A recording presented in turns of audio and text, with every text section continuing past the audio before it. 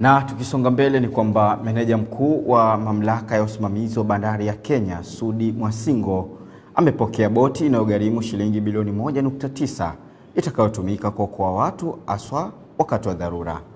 Mamlaka hiyo imewekeza katika uboreshaji wa meli zake za baharini kwa kuzingatia mpango wa uboreshaji na utengenezaji wa vifaa vya ushirika ambao tangu kuanzishwa kwake umechangia kwa kiasi kikubwa katika kuongeza ufanisi wa bandari. Hii hapa tupate hii picha.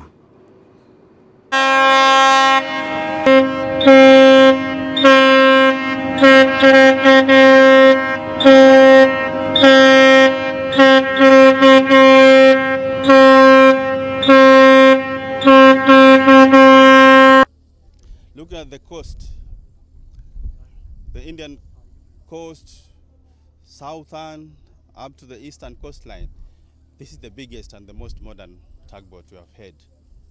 And it brings with it the two advantages. First, it will increase our capacity.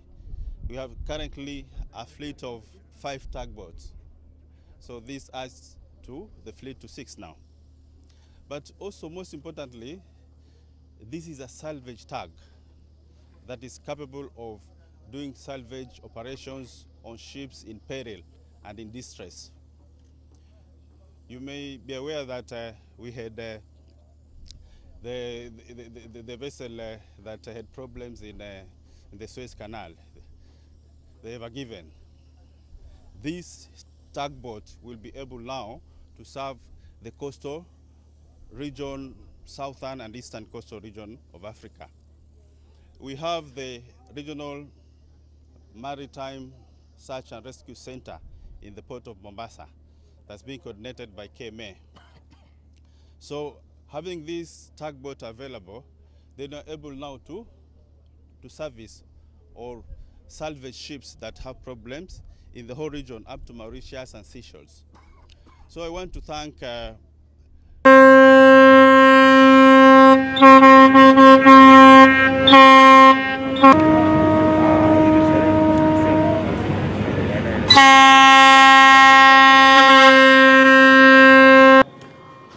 bila shaka ni msaada mzuri sana, hususan katika kuimarisha usalama katika bandari yetu hiyo ya Mombasa.